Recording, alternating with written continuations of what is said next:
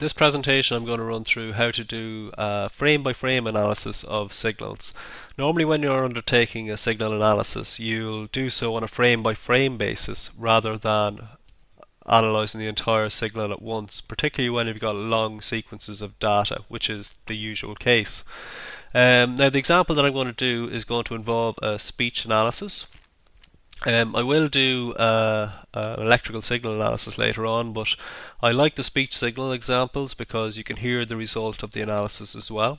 So in this demonstration I'm going to take a speaker. This is Daryl Morrill, and he has lots of YouTube videos that are very good, and they're available on YouTube, and they deal with signals and systems and digital signal processing, and I really recommend that you go look at those videos. They're very good. But what I'm going to do with Daryl's speech is analyse it and try to remove the silences in his speech, because when he delivers he pauses quite a bit in order to give the student time to keep up with them. But it's just an easy signal to analyse in lots of ways. So let's just listen to Daryl first of all. In this video we will introduce two important signals that we use a lot in signals and systems. It's the unit step function and the delta function. Okay, so just stop it there. And you can hear that Daryl has some pauses within his speech signal. So I have a minute of Daryl recorded, which I need to bring into Matlab in order to do my analysis. So I need to read the file into Matlab first of all. So it's located, there's the file there. I've just played it on a VLC media player. It could have been played in any media player, of course. But I'll read that into MATLAB using the WAV read function. So I've just copied the path to the file, and now I just copy the file name, and it's a .wav file, so .wav at the end. Okay, so there's the data read in, so IP will just be a long sequence of numbers as you're familiar with now. I'm going to plot IP so we can visualize that signal. You've already heard it. Well, you've heard the first 10 seconds or so. So I'll just stretch out this image. My computer is struggling a little bit. But you can see regions of silence when you look at this signal. So there's one region of silence that's quite obvious. There's lots of silence towards the end, and there's also silence there, looks like there, etc. So really what I want to be able to do is identify those regions of silence, and then from that I'll be able to create a signal that has no silence in it. So I'm going to zoom in on this signal because I just want to find out what a region of silence looks like. And what I'm going to do is break this signal into what I call frames, short frames, and then analyze each frame to determine whether it's silent or not silent. So let's just zoom in here first of all. Okay, so when I talk about a frame by frame analysis, let's just look at this as one example. If I was doing a frame by frame analysis on this, I break this signal up into frames. So a frame would be a region of samples. So maybe that's one region of samples.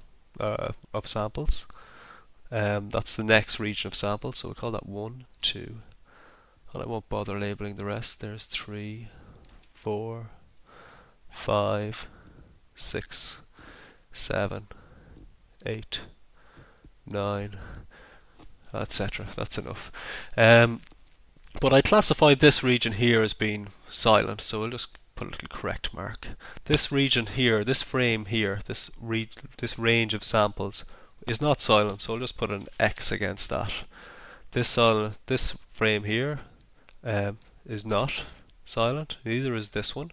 This one looks silent, this one looks silent, this one looks silent, this one, and this one isn't, and so on. But really when I'm doing a frame by frame analysis, I'm not looking at the entire signal, I'm just looking at a small number of samples from the entire signal. And that's what I want to be able to do in MATLAB. Now in order to classify silence, I just need to identify a feature of silence. So I'll just zoom out a little bit again.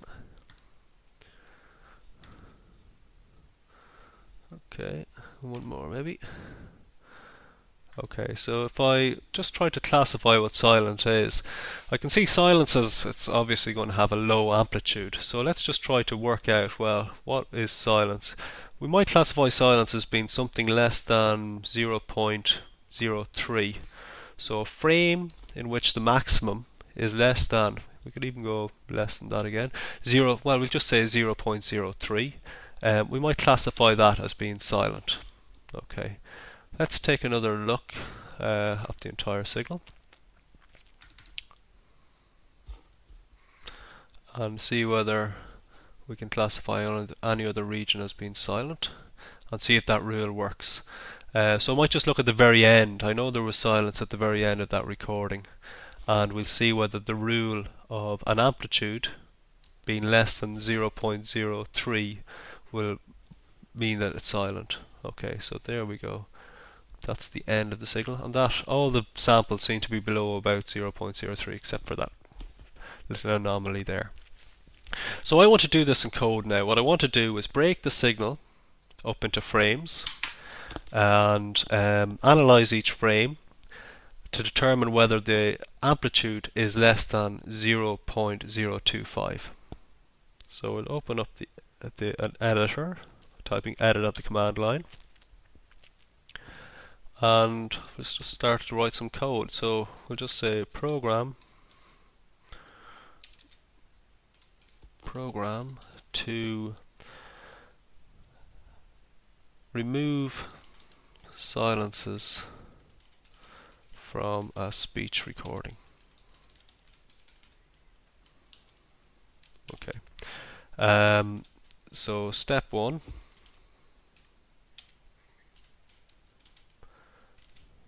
break the signal into frames of we'll say 0.1 seconds.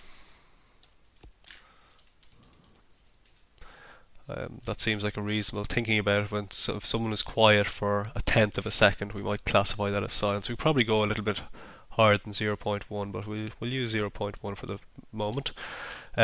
Step 2,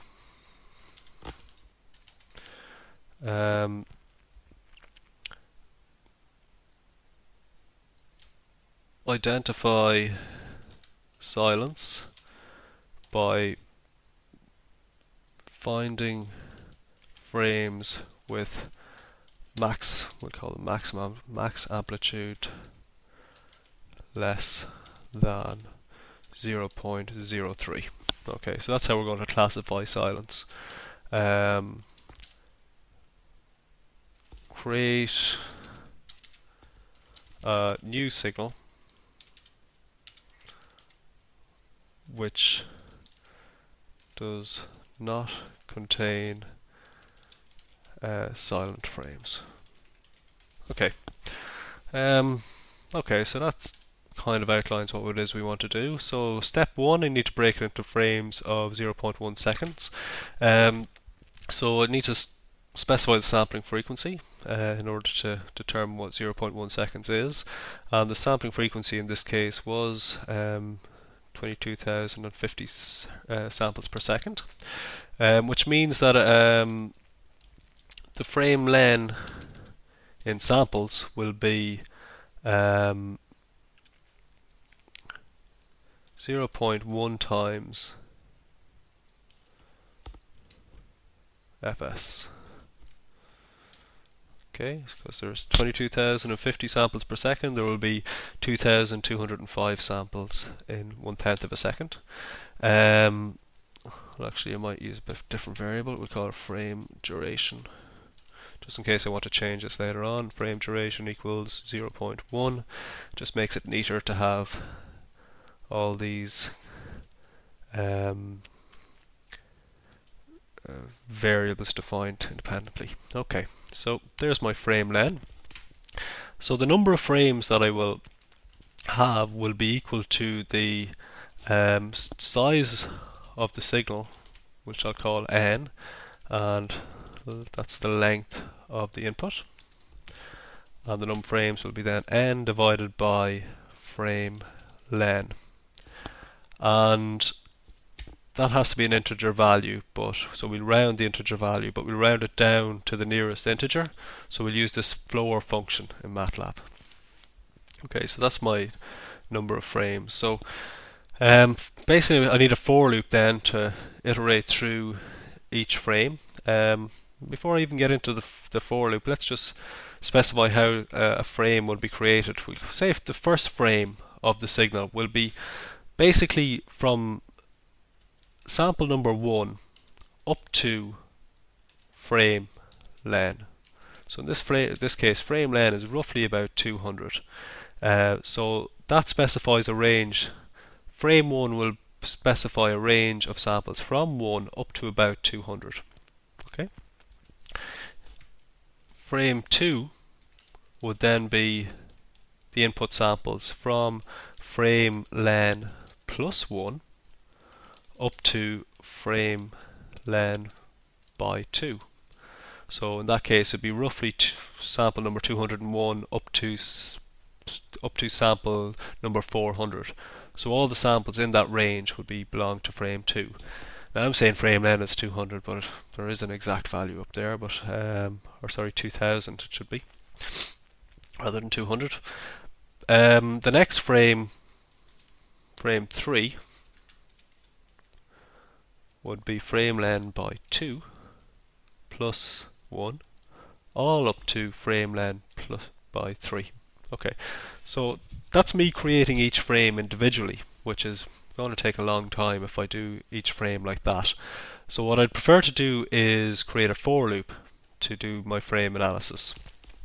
It'll be much quicker in the long run. But in order for you to understand the for loop, just take some time to make sure you understand what each of these frames represents a moving window essentially of the data that you're analysing. So now let's use a for loop. So for k equal to 1 up to the number of frames. Put in my end for the for loop, and the frame will be equal to the input. And I'll just write it out because I've done this quite a bit. Frame by frame analysis is a very common thing to do, but I'll run through this now in a second. So I need to specify it's the input, it's a range of input samples, so I need to specify my range. This equation here is the starting point, and frame len by k is my finishing point. So bearing in mind the examples that I just did a second ago, let's just see how this would work. The first time through the loop, k will be a value of 1, which will mean that k minus 1 will be 0, and that will be multiplied by frame len. So that means the starting point for the first frame, or the first time through the loop, this value will be 1, because this is 0, up to frame len by k. Since k is 1, it'll be from 1 up to frame len. Second time through the loop, k will have a value of 2, and then k minus 1 will be 1, so that'll be 1 by frame len plus 1, up to frame len by 2, and so on. So you can create, every time we go through the loop, we'll be extracting the next frame from the variable IP, which is our data signal. Okay, so that's the bulk of the work. Every time we go through the loop, we've extracted out a frame. The next thing I need to do is determine the maximum value. So let's create a variable called maxval. I'll just copy this comment in here. Maxval equals max of the frame. So max is a built-in function in MATLAB which will determine the maximum value. And what we're really looking for is, well, we want to create a new signal. So I'm just thinking what the best thing to do is. I might create a new signal outside here first. And this just really speeds up how MATLAB works if I create the variable first outside of the loop. I'll try to explain that later on, but we'll just make it the new signal equal to a sequence of zeros.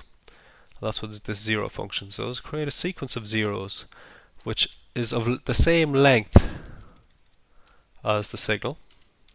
So n here is the length of the input variable IP.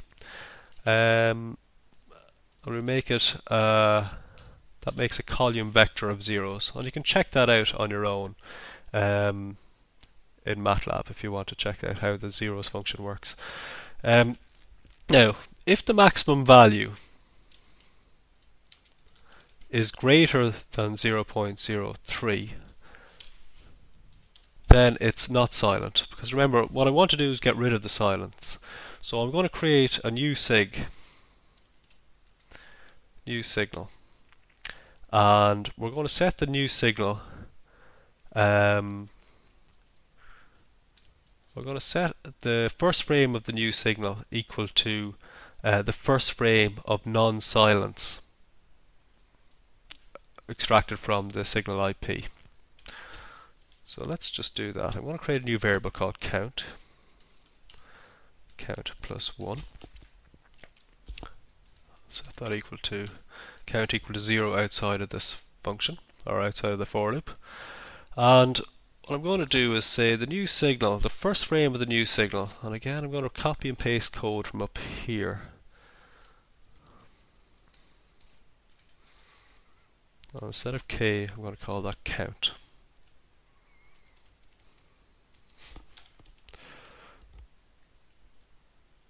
Copy this. I can imagine this is a little bit confusing, but this is just very similar to this up here, except up here I'm trying to extract a frame, okay, but down here I'm trying to create a new frame, and that line of code creates a new frame, and I'm going to say it equals the current frame that we're analyzing. So let's quickly just run through what I've done there. Basically, I'm at this stage I'm extracting a frame of speech. Down here I'm identifying silence. Well, I'm actually identifying non-silent frames by finding frames with an absolute more than. That makes a bit more sense. Okay, and I'm saying if the maximum value is greater than 0.03, this frame is not silent.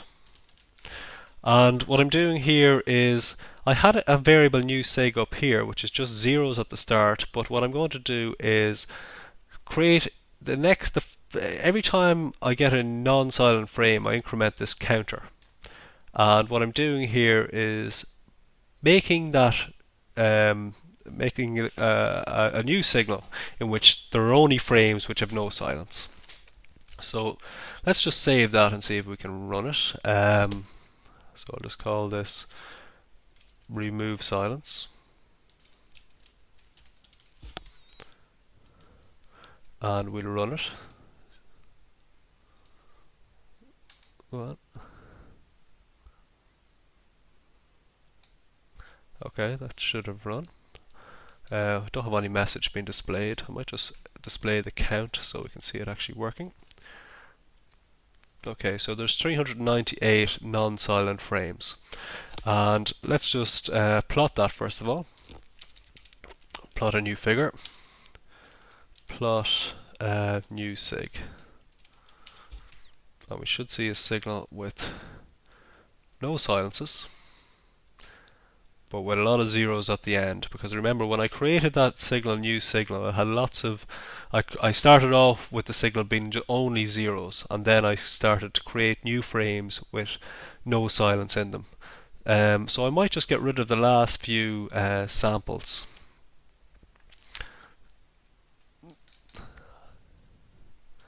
So that looks like it's about at 8.8, that's by 10 to the power of 5. So that's 880,000 samples. So new sig 880,000 up to the end, I'm just going to remove completely. So I'm just going to set it to blank. Let's try that plot new sig again, and there's the new signal. Okay, so now let's listen to the new signal without the silence.